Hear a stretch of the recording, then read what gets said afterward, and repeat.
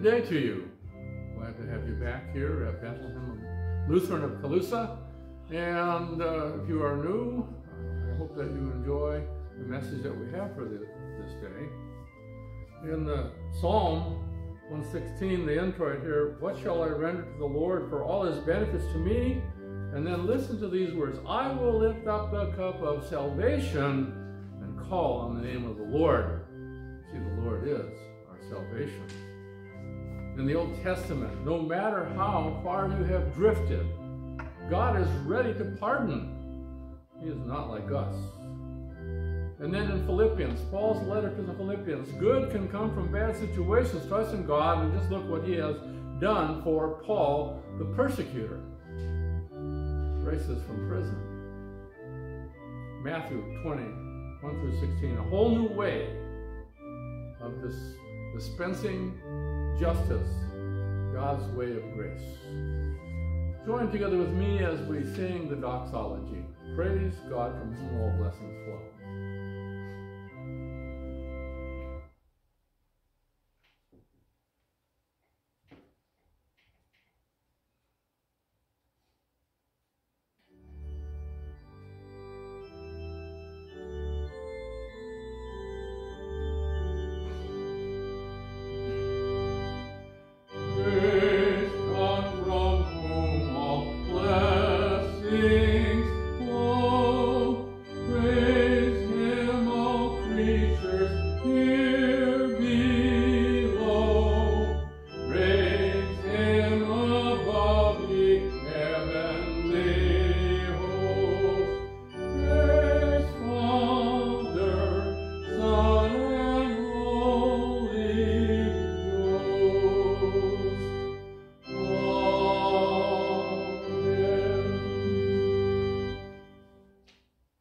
In the name of the Father, and of the Son, and of the Holy Spirit.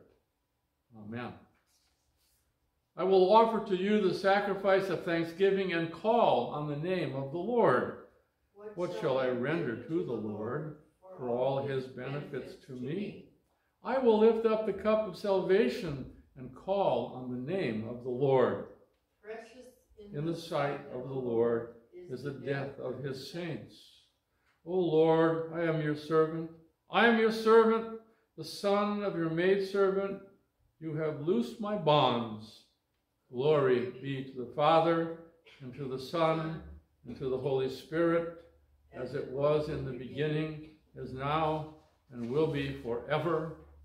I will offer to you the sacrifice of thanksgiving and call on the name of the Lord. The Lord be with you. And also with you. Let us pray. Lord God, Heavenly Father, since we cannot stand before you relying on anything we have done, help us trust in your abiding grace and live according to your word, through Jesus Christ, your Son, our Lord, who lives and reigns with you and the Holy Spirit, one God, now and forever. Amen. The Old Testament reading from Isaiah, the 55th chapter. Seek the Lord while he may be found. Call upon him while he is near. Let the wicked forsake his way, and the unrighteous man his thoughts. Let him return to the Lord, that he may have compassion on him, and to our God, for he will abundantly pardon. For my thoughts are not your thoughts, neither are your ways my ways, declares the Lord.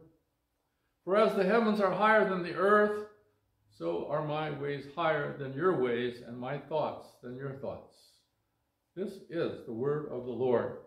Thanks be to God. Paul's letter to the Philippians, the 1st chapter.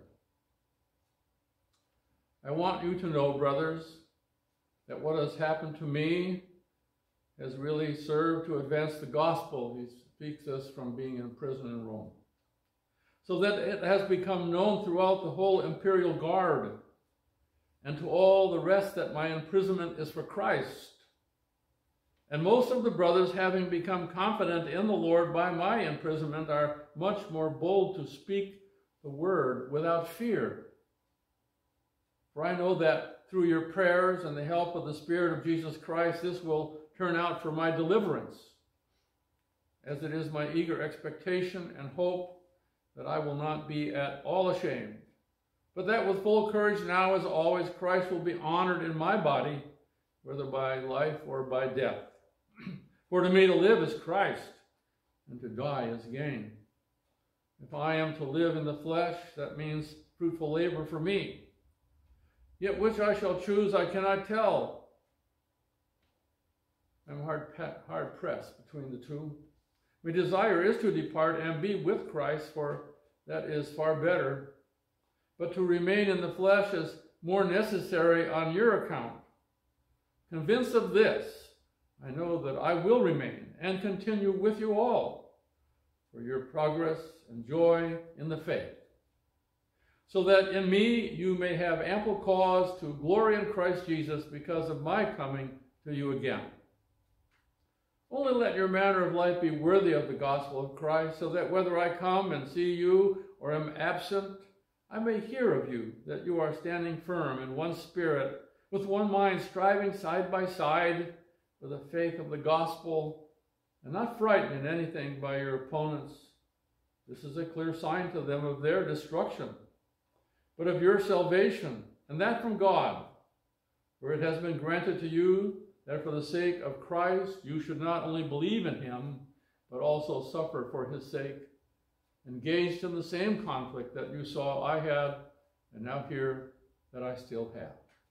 This is the word of the Lord. Thanks be to God. We stand now in honor of Christ, if you are able. Alleluia, alleluia, alleluia.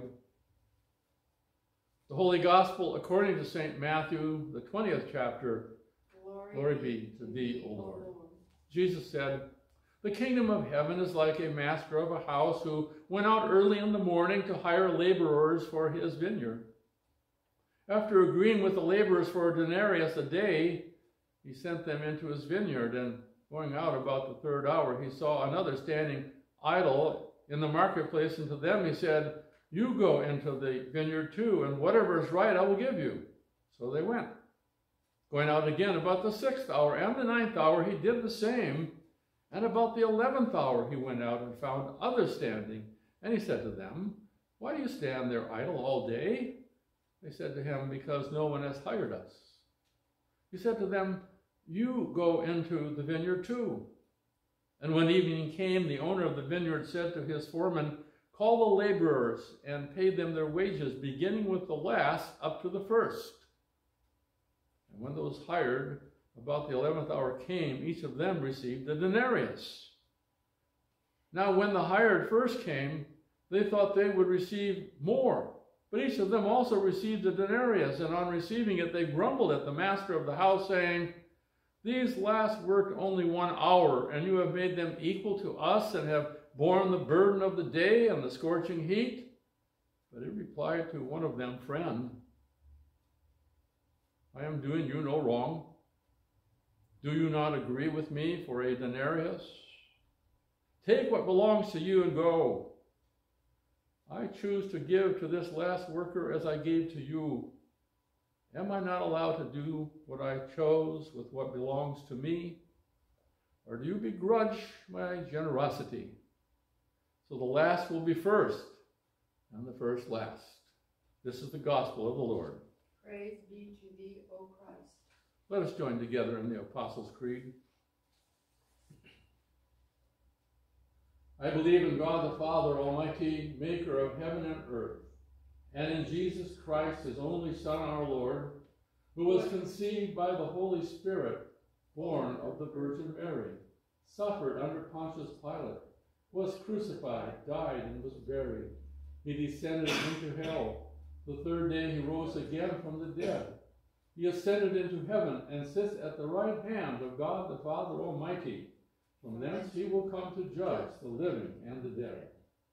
I believe in the Holy Spirit, the holy Christian church, the communion of saints, the forgiveness of sins, the resurrection of the body, and life everlasting.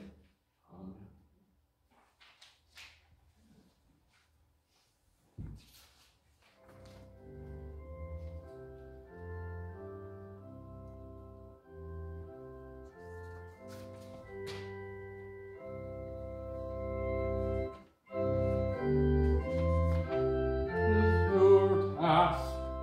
Jesus will direct it, for his aid and counsel ask. Jesus will perfect it. Every morn with Jesus rise, and when day is ended, in his name then close your eyes. Be to him commended. Let each day begin with prayer, praise and adoration. On the Lord cast every care. He is your salvation. Morning, evening, and at night, Jesus will be near you, save you from the tempter's might, with his presence cheer you. With your Savior at your side, foes need not alarm you. In his promises confide, and no ill can harm you. All your trust and hope repose in the mighty Master, who in wisdom truly knows how to stem disaster. If your task be thus begun, with the Savior's blessing, then course will run for the promised blessing. Good will follow everywhere. Well, you here must wander. You at last the joy will share in the mansions yonder. Thus, Lord Jesus, every task be to you commended. May your will be done, I ask, until life is ended. Jesus, in your name be gone, be the day's endeavor. Grant that it may well be done, to your praise forever.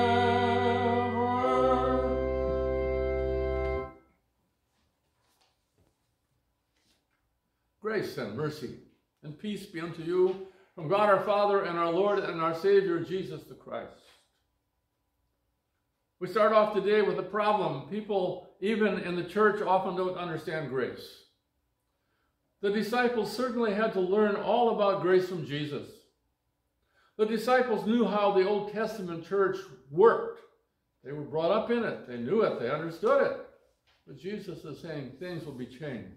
In this section on Matthew, including last Sunday, we hear about undeserved goodness towards the sinner. Paul, perhaps more than any other apostle, knew all about this undeserved forgiveness, as he was a persecutor and a killer of the followers of Jesus. The Jews were great persecutors, those who stood far off and away from the temple, not feeling welcomed. It was follow our rule or don't come in, no grace here. Second problem is that without understanding, we revert to laws. Rules, don't eat this or that. What day is important, as we heard last Sunday, but where is grace then? Jesus tells us that it should be forgiveness to the max of those who repent.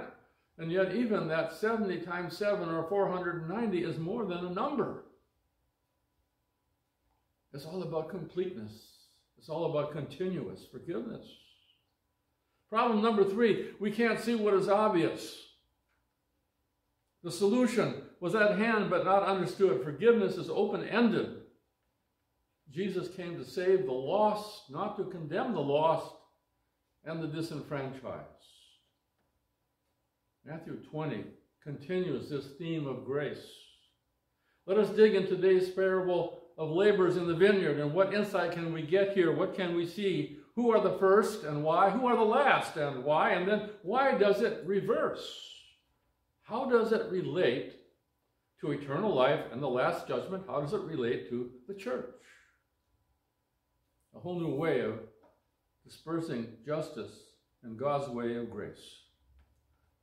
Jesus said the kingdom of heaven is like a master of a house who went out early in the morning to hire laborers for his vineyard.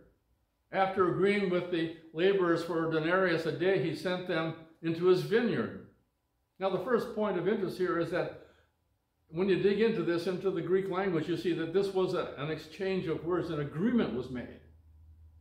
A dialogue between the master and those laborers. How much would they work for? Jesus continues with his parable of the kingdom. And going out about the third hour, he saw others standing idle in the marketplace, and to them he said, "You go into the vineyard too, and whatever is right I will give you." And so they went.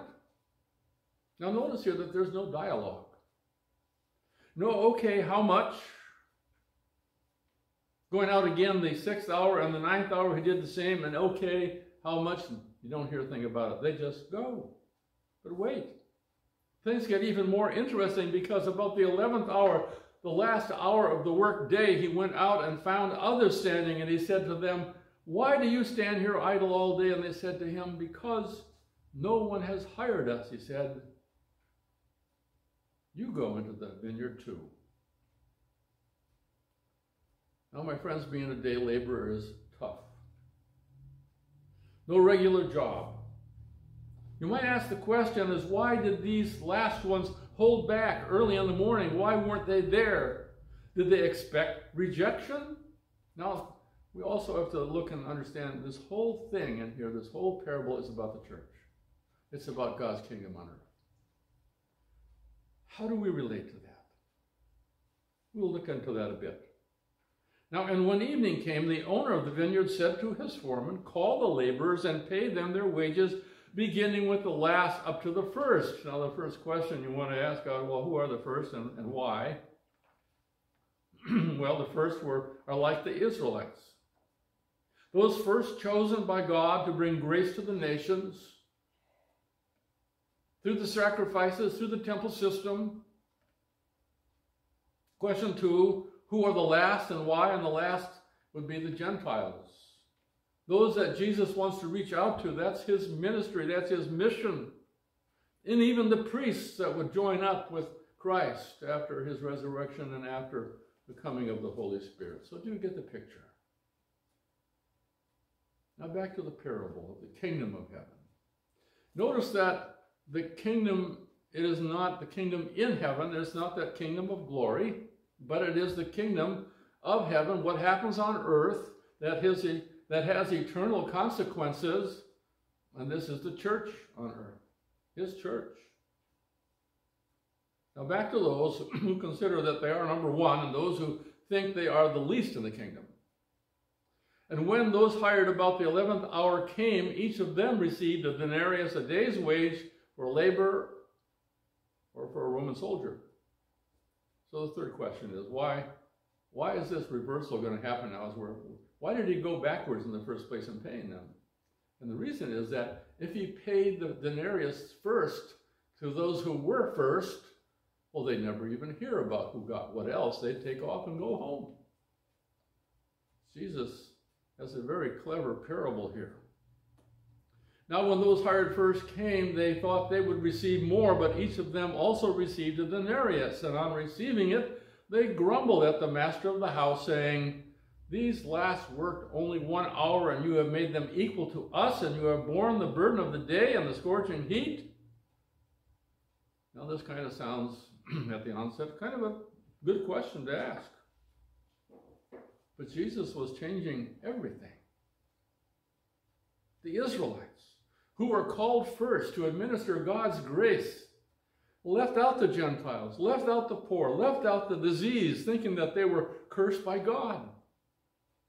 These firsts had maintained the temple and the commandments of God and thought they deserved more, a better Messiah, and they had added hundreds and hundreds of laws that were so difficult for even the children of Israel to follow, let alone a foreigner.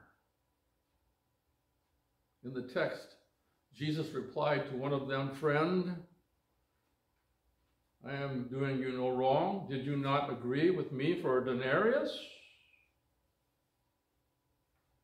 He says, "Take what belongs to you and go." What did Jesus mean by this? Remember, this is tying in with God's church on earth. This is tying in with the dispensing of grace and forgiveness. Basically, Jesus is saying through these words of this parable, take your temple, your man-made laws, and go. All those things with which you have burdened your people, and take with you too your trumpets set, sound out your prayers on the corners, and your pride, take it all, as Jesus says in another place. The praise they get there is all they're going to get. Only something earthly. Those things you trust in are yours. You go. You have missed the main message from God, forgiveness through the blood of Christ. My ways are not your ways. He goes on to say, I choose to give to this last worker as I gave to you. Am I not allowed to do what I choose with what belongs to me? Or do you begrudge my generosity so the last will be first and the first last? Question number 4. How does it relate to eternal life and the last judgment? You need to take a little look in the Bible and see that on the last judgment day, the coming of the Son of Man in Matthew 24, it talks about judgment. It talks about the things that are going to happen, that forego the things that are about to happen. Perhaps some people think that in this world right now, we got these kind of things happening.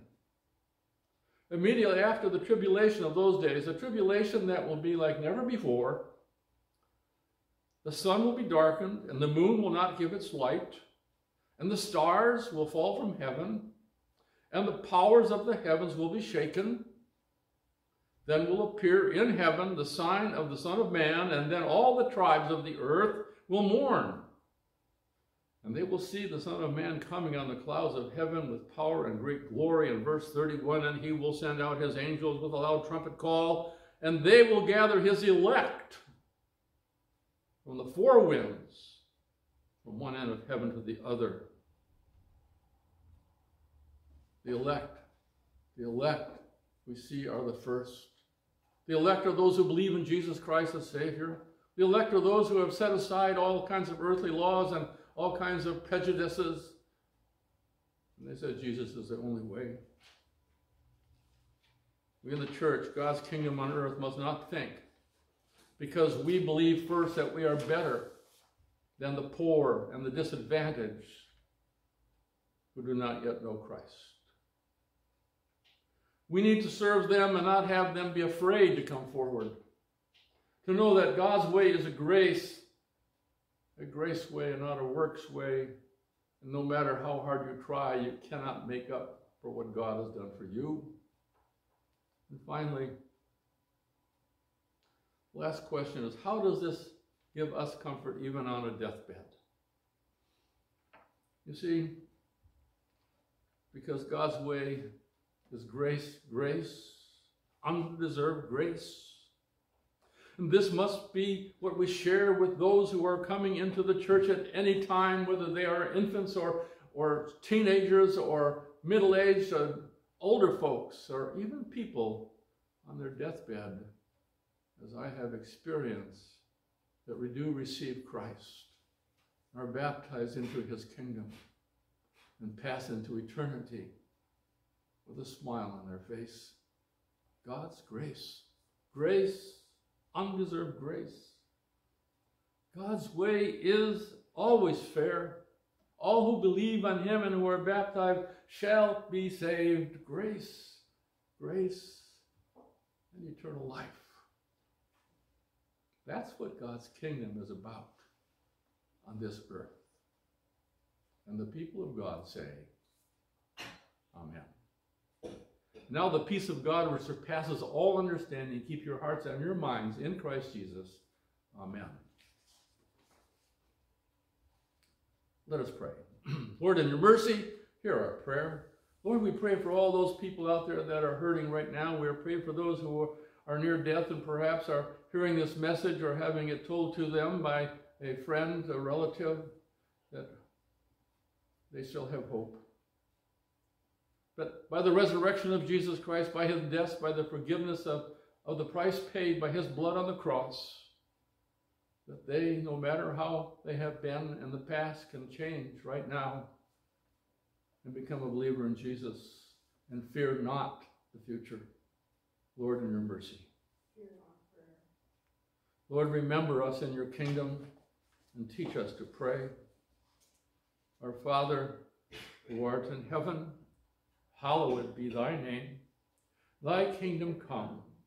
Thy will be done on earth as it is in heaven. Give us this day our daily bread, and forgive us our trespasses as we forgive those who trespass against us. And lead us not into temptation, but deliver us from evil. For thine is the kingdom, and the power, and the glory, forever and ever. Amen. The Lord be with you. And with thy spirit. Bless we the Lord. Thanks be to God. The Lord bless you and keep you. The Lord make his face to shine upon you and be gracious unto you. The Lord look upon you with favor, because you are the elect, the first, the chosen. Be now in peace. Amen.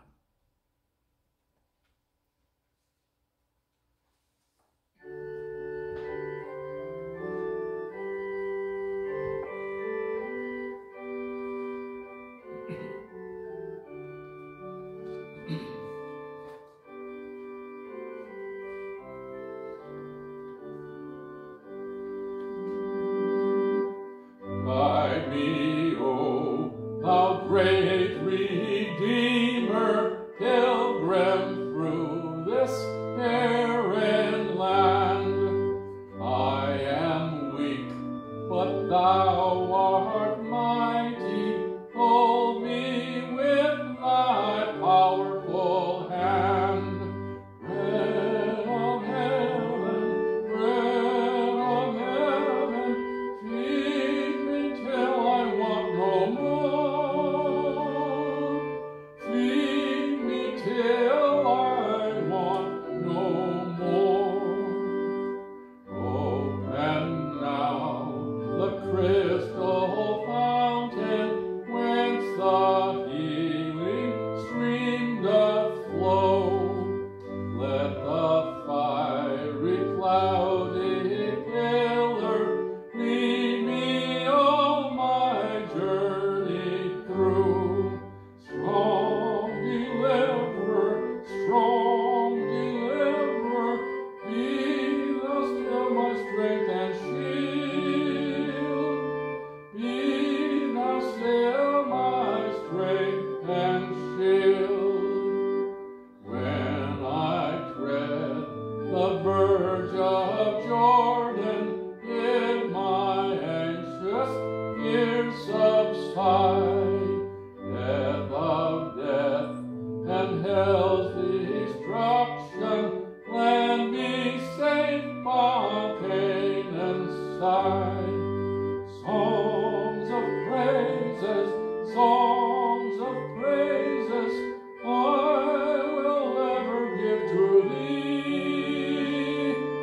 I will ever give to thee.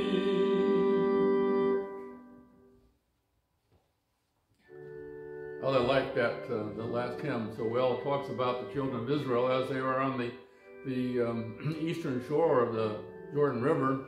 And God has told them to go on in and take over the land of Canaan. And what do you suppose they were thinking? How are we going to get across the water? And then God does a miracle there too and makes it dry ground so they can walk across. And so when we are on the verge of the Jordan, What does that mean? It means that we are on this side of heaven. We are about to cross over into our promised land, and that we have no fear. We need have no fear of what is on the other side of death. God be with you in this coming week.